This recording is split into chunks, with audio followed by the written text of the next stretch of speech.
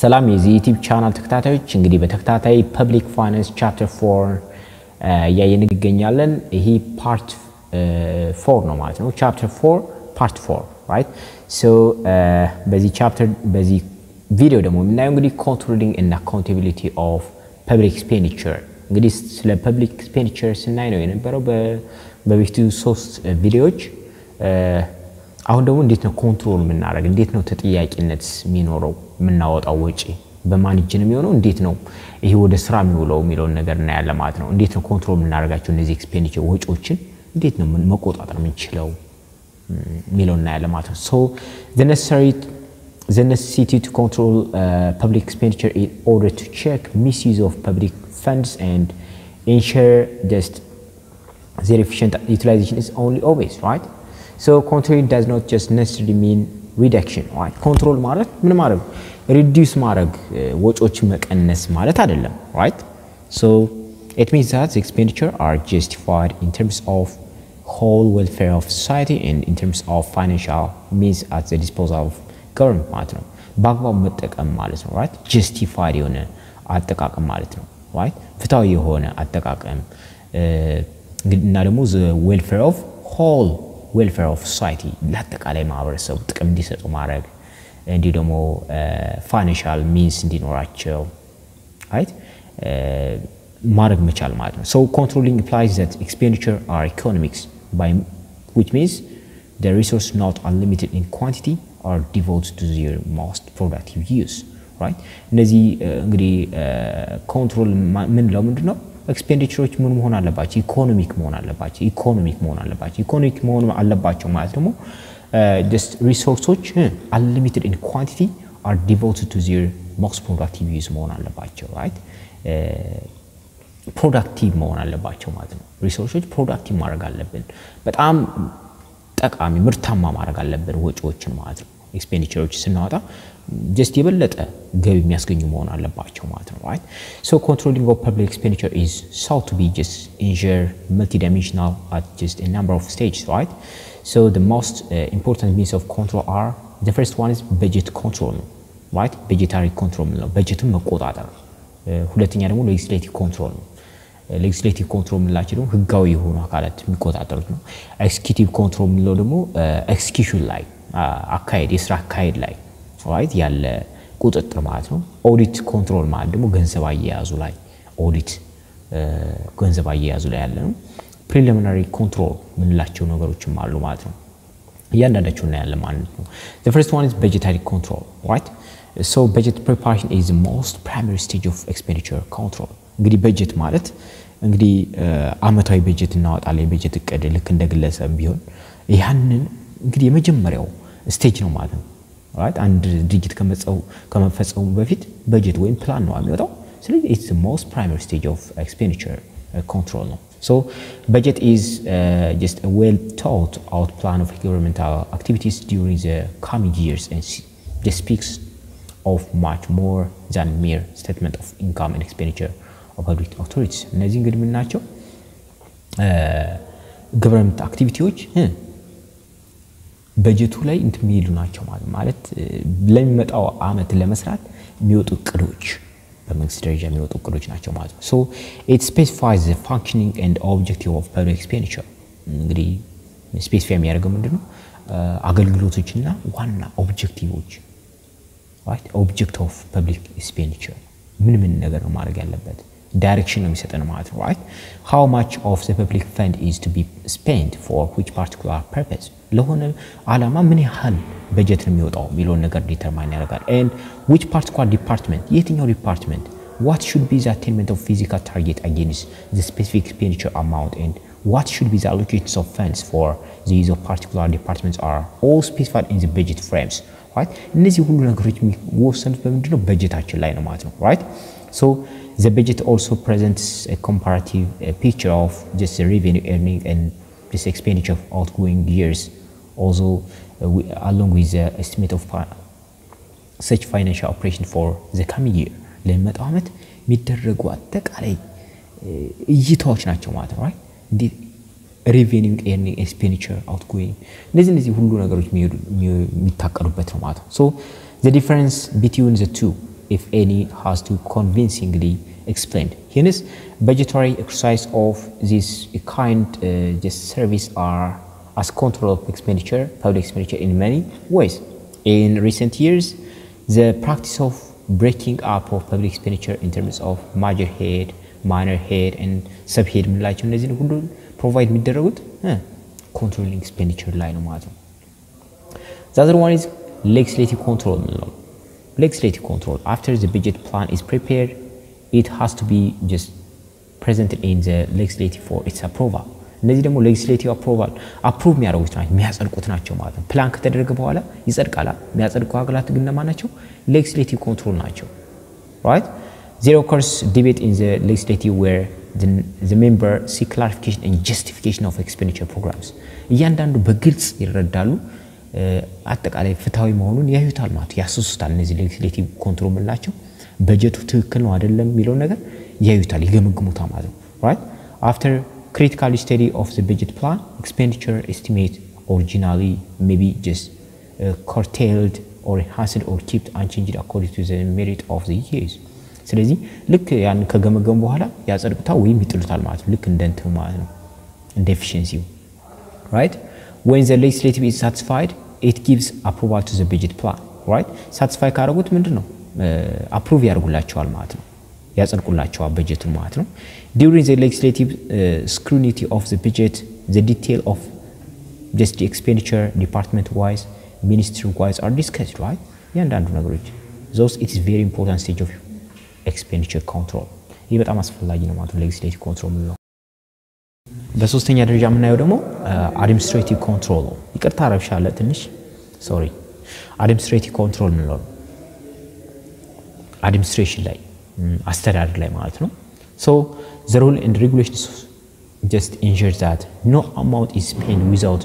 just proper sanction or diverted to some other purpose for which it's not sanctioned. right?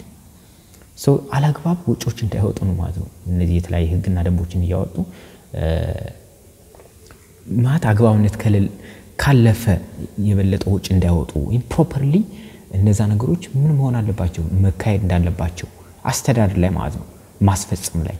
right? there is just elaborative body of rule to fix responsibility on specific executive personnel for the fund spent. እንግዲህ ለዛ ተቃላይ fund spent ለተደረገው የሚያስፈጽሙ አካላት አሉ እነዛ ናቸው ማለት ነው right? እነዛ ደግሞ የተለያየ ህግና ደንቦች አሉ እነዛን ተከትለው የሚሰሩ ማለት ነው። so the rule ensures that there is no fraud or misuse or misappropriation for any other kind of leakage during the execution of public expenditure programs. እነዚህ ወጪዎች አላግባብ የሆኑ ስርቆቶች ምናምን እንዳይኖሩ ይከላከላል ማለት ነው። it is not only that the government officials through whom is public fund directly spent in the project were responsible to his head of department, but also that the latter is responsible to higher authority. right? በአራተኛ ደረጃ ደግሞ የምናየው ኦዲት ኮንትሮል ነው። ኦዲት ኮንትሮል ማለት right? እያንዳንዱ ወጪዎችን የሚመዘግብ ማለት አካውንቲንግ ፓርት ማለት ነው። so the next stage is scrutiny of accounts and audit control. there is a system of both internal and external audit ምንላቸው ውጫዊና እንግዲህ በፋይናንስ የተማረ ሰው እነዚህ ኢንተርናልና ኤክስተርናል የሆኑ ኦዲቶች አሉ እነዛን የሚመዘግቡ የሚይዙ ናቸው right? so every department has its account section which scrutinize all account of expenditure and ensures that public funds are spent according to the rule of property economy and efficient utilization. እንግዲህ ያንዳንዳቸው ዲፓርትመንት ላይ እነዚህ የሂሳብ ቁጥጥሮች አሉ እነዛ ያንዳንዳቸው የላኩትን ያሳሉ ማለት ባገባው ወጣዋል አልወጣው የሚለው ነገር right? ይቆጣጣራሉ ማለት ኦዲቱ ገንዘብ ኦዲት ያደርጋሉ። however audit reports are less than vocal relating to efficiency of public expenditure. so this shortcoming is sought to be removed through economic and functional classifications of public expenditure and practice of performance in program budgeting which have an inbuilt mechanism to ensure efficient use of public funds. right? እንግዲህ በአግባቡ ያ ፐብሊክ ፈንድ እንድንጠቀም ያደርጉ ናቸው ማለት ነው። በአምስተኛ ደረጃ የምናያቸው ፕሪሊሚናሪ ኮንትሮል ምንላቸው ናቸው right? እነዚህ ምንድናቸው? the last of this stage of expenditure control is the preliminary right to inquiry into any particular items of expenditure deal, right? there are በሁለት ይከፈላሉ እነዚህ ኮሚቴዎች the first one is just public account committee እንላቸዋለን ሁለተኛው ደግሞ estimate committee እንላቸዋለን so public account committee is interested with the responsibility of examining audit report and appropriation accounts እነዚህ audit reporቶች ቼክ ነው የሚያደርጉት ማለት ነው right examine ነው የሚያደርጉት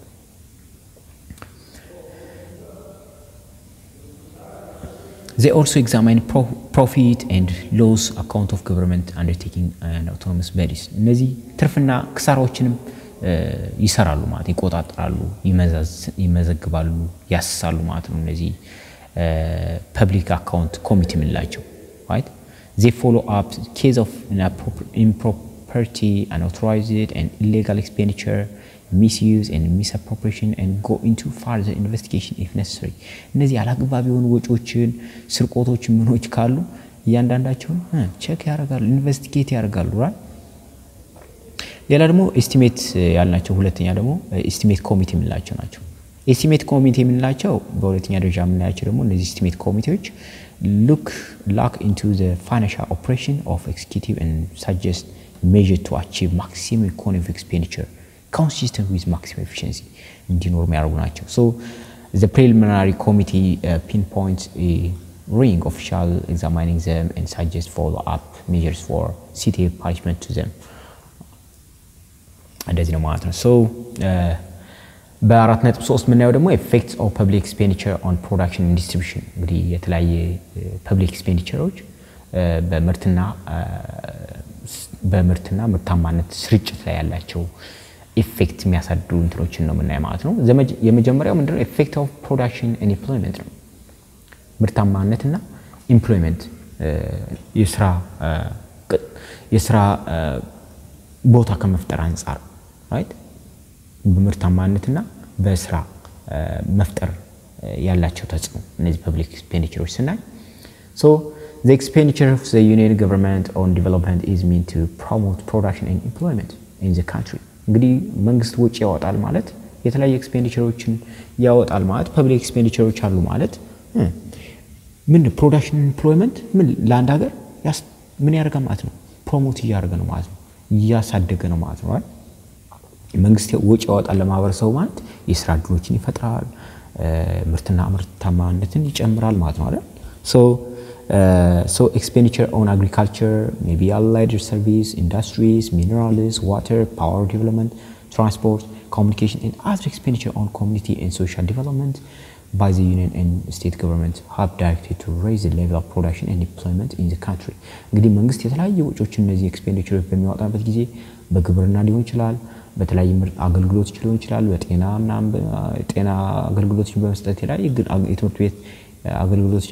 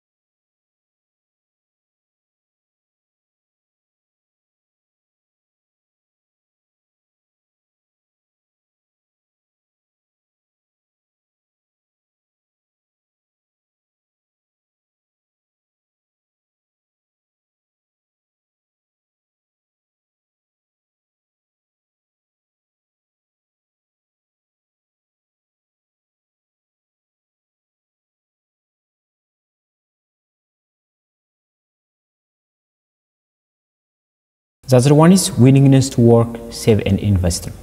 እንግዲህ ዜጎችን work, save and invest የማድረግ እንትናቸው willingness ናቸው ፍላጎታቸውን ይጨምራል እንዴት ሚሊዮን ነገር ስናይ ደግሞ so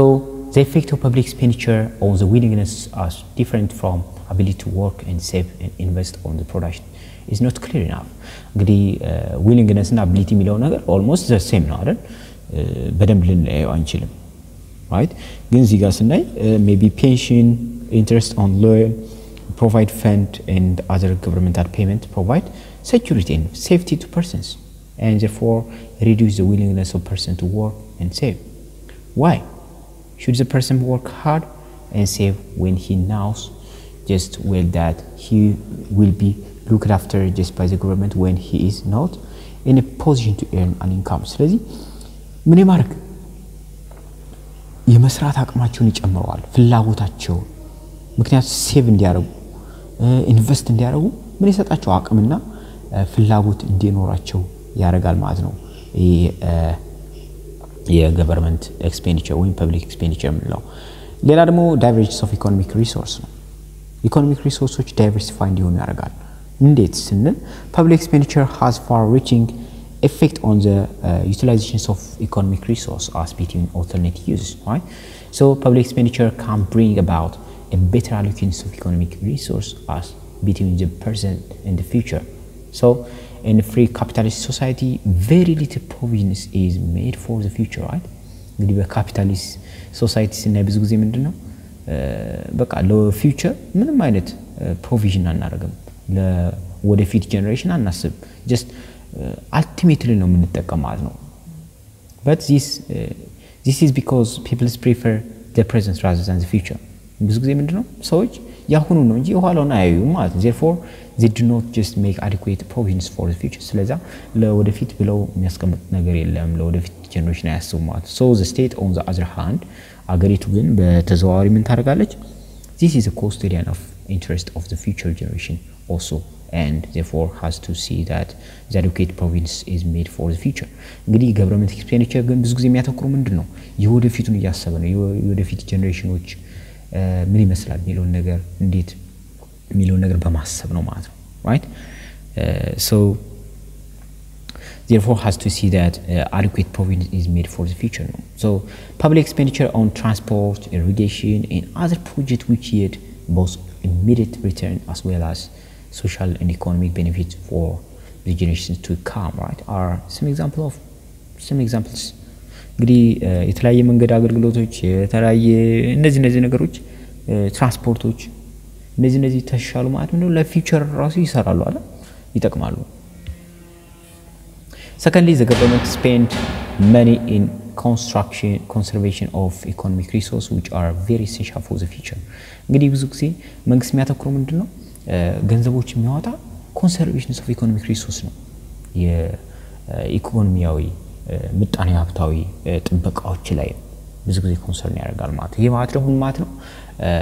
ለፊውቸር ጀነሬሽን በጣም አሪፍ አድቫንቴጅ ክሬት ያደርጋል ማለት ነው thirdly the government spend money for encouragement of research and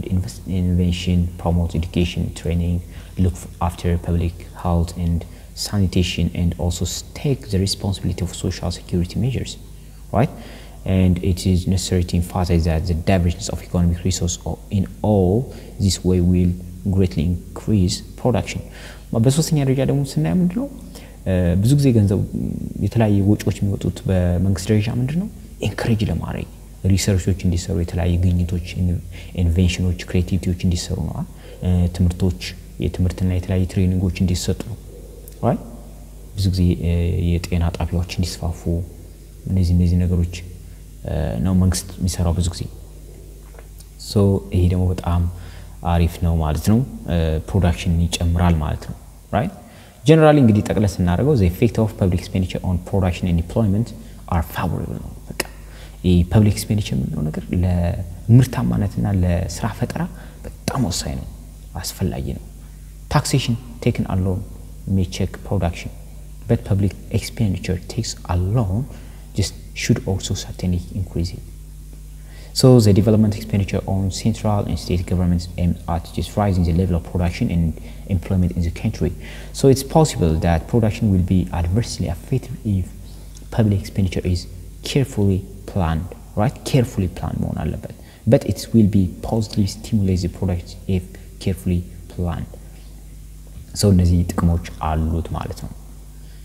ሌላ ደግሞ ምን effect of public expenditure on distribution of income? Public expenditure በኢንካም በማህበረሰቡ ኢንካም ዲስትሪቢዩት ፌርሊ ዲስትሪቢዩት እንዲሆን ምን አይነት አስተዋጽኦ አለው? right ምን አይነት ጥቅም አለው የሚለውን ስናይ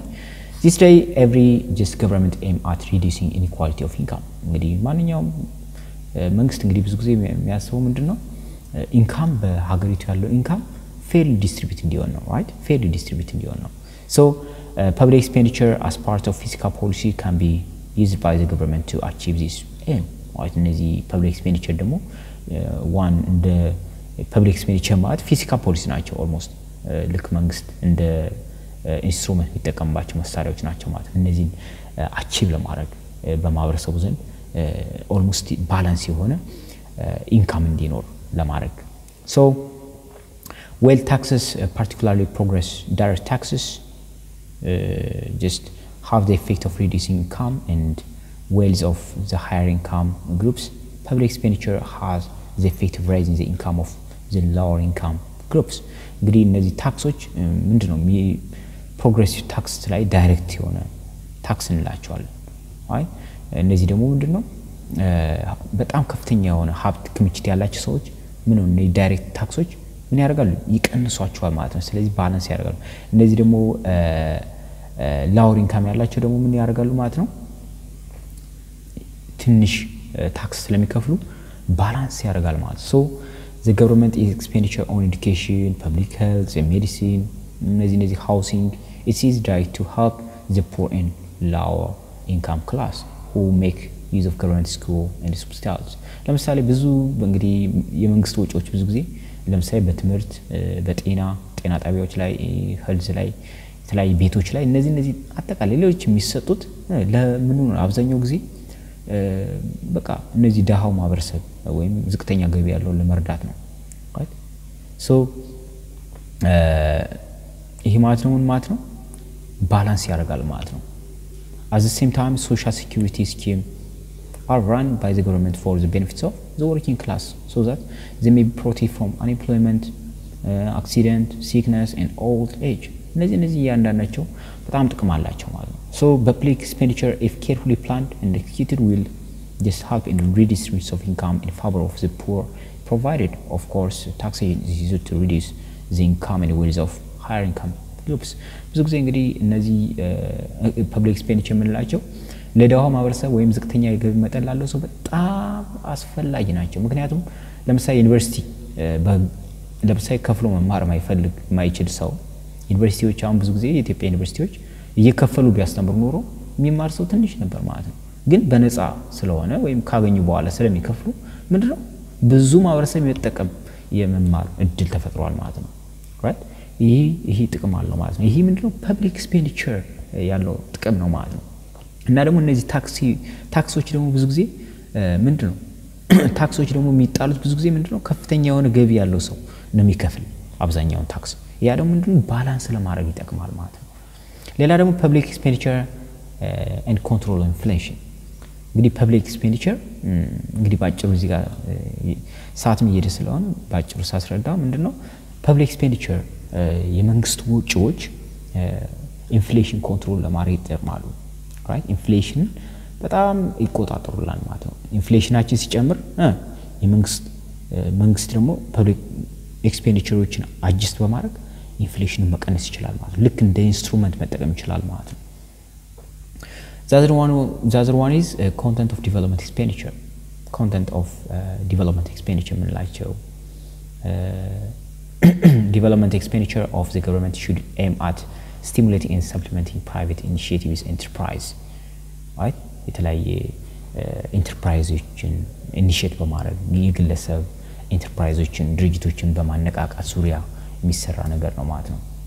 right it is possible and some governments of developing countries have attempted to do so to eliminate and just private sectors altogether and plan for the entire economy as a whole.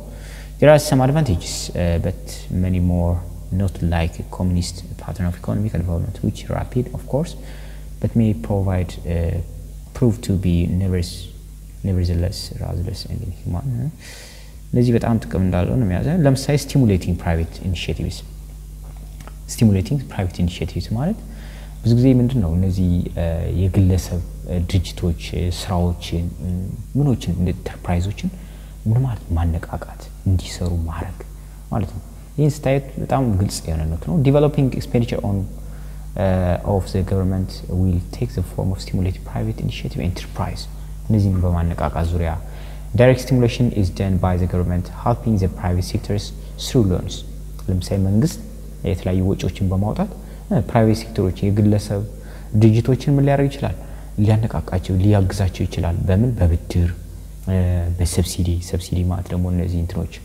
እርዳታዎች ማለት ነው፣ ድጋፎች፣ በታክስ ኮንሴሽን ታክሶችን በኮንሳይስ በማድረግ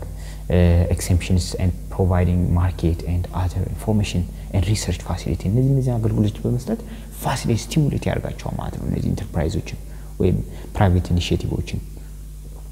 So the government can set up special banking and financial institutions whose main aim will be just to provide finance for medium and long term period at low rate to help the private sectors industries with adequate finance. በቃ በዝቅተኛ ወጪ በቃ እንዲነቃቁ እንዲያድጉ ያደርጋቸው ማለት ነው። In many undeveloped or underdeveloping or developing countries, the government will have to set up strong commercial banking system with central bank at the top. So these are direct methods of helping the private sectors to expand and develop. እንግዲህ በብዙ ጊዜ በታዳጊ ሀገሮች ብዙ ማበረታቻዎች ይደረጋሉ ማለት ነው። The other one is provisions of social and economic overheads. የተለያየ ማህበረሰባዊና ኢኮኖሚያዊ የሆኑ ድጎማዎችን በመስጠት ለምሳሌ indirect stimulations of the private sector may be done by the government through provisions of social and economic overhead. የተለያየ ማህበረሰባዊ ኢኮኖሚያዊ የሆኑ ድጋፎችን መስጠት ለምሳሌ education and public health will come under the first head and provisions of power, transportation, communication እነዚህ አገልግሎቶች በመስጠት እነዚህ under the second head እነዚህ ለምሳሌ ብዙ ጊዜ ምንድነው የጤና አገልግሎቶች፣ ትምህርት ቤቶች፣ የኤሌክትሪክ ፓወር፣ የውሃ አቅርቦቶች፣ ትራንስፖርቴሽን መንገድ ዝርጋታዎች፣ ኮሙኒኬሽን ሲስተሞች እነዚህ ምንድነው መንግስት ነው ያቀርብልን አይደል? እነዚህ So the private sector's industries just would reap enormous benefits of economies of production from these facilities provided by the government. እነዚህ ምርትና አገልግሎቶች በመጠቀም የግለሰቦች የበለጠ ማድረግ ይችላሉ። ለምሳሌ መንገድ አገልግሎትን በመጠቀም ብዙ ስራ መስራት ይችላል። ኮሙኒኬሽን ሲስተም በመጠቀም ብዙ መስራት ይችላል። ፓወር ሲስተም በመጠቀም ብዙ መስራት ይችላሉ። እንደ ኢኔብል ያደርጋቸዋል ማለት ነው። right? Social and economic overheads are necessary and essential prerequisite for economic growth. እነዚህ ማህበራዊና ኢኮኖሚያዊ ድጎማዎች በጣም አስፈላጊ ናቸው፣ በጣም ወሳኝ ናቸው። ለምሳሌ መንግስት የትምህርት ቤቶችን፣ የጤና ጣቢያዎችን፣ መብራት አገልግሎት፣ ኮሙኒኬሽን፣ ትራንስፖርት እነዚህን ባይሰጥ በጣም ብዙ ቻሌንጅ ይኖር ነበር ማለት ነው። right? ስለዚህ የመጀመሪያው ፕሪሪኩዌስት ናቸው ማለት ነው። ለአንድ ሀገር እድገት የመጀመሪያው ቅድመ ሁኔታዎች ናቸው። So in fact there are many competent authorities who would like government of underdeveloped countries to provide only these facilities and leave the rest of the private sectors. በሶስተኛ ደረጃ ደግሞ ምናየው public enterpriseዎችን በመስጠት right? Public enterpriseዎችን በመስጠት so the government will have to start and run such undertaking which the private sectors may be unwilling to undertake either because profit margins are low or almost nothing. ብዙ ጊዜ እንደዚህ አይነት ተቋሞችን መንግስት ነው የሚሰጠው ፐብሊክ ኢንተርፕራይዝ ምንላቸው። ምክንያቱም ግለሰቦች ለመጀመር ወይም ምንድነው በጣም ከፍተኛ የሆነ ወጪ ይጠይቃሉ፣ ግለሰቦች አይችሏቸው ወይም ደግሞ እነዚህ ትርፋማ አይደሉም ብዙ። ስለዚህ ግለሰቦች ማይጀምሯቸው እነዚህን መንግስት ይሰጣል ማለት ነው። right? እነዚህ ሂውጅ ሆነ ካፒታል ኢንቨስትመንት ሊጠይቁ ይችላሉ ወይም ሎንግ ታይም 2-year returns ወይም እንደዚህ ለማገገም ወጫቸውን ለማገገም ወይ ወደ ትርፍ ለመግባት ብዙ አመት ሊፈጅባቸው ይችላል ልክ እንደዚህ ለምሳሌ ቴሌኮም አሁን በመንግስት ነው የሚሰጠው ይሄ ፐብሊክ ኢንተርፕራይዝ ነው ይሄ ምንድነው ይሄ አሁን በግለሰብ ብዙ ሂውጅ ኢንቨስትመንት ይጠይቃል በጣም ከባድ ነው ወጪው አንደኛ ደግሞ ይሄንን ቴሌኮም ያህል ካምፓኒ ገንብቶ ትርፍ ለማግኘት ብዙ አመት ይፈጃል right ልክ እንደዛ አይነት ነገሮች በመንግስት ይሰጣሉ ማለት ነው so this enterprise may not be just appealing to the private sectors from the commercial point of view but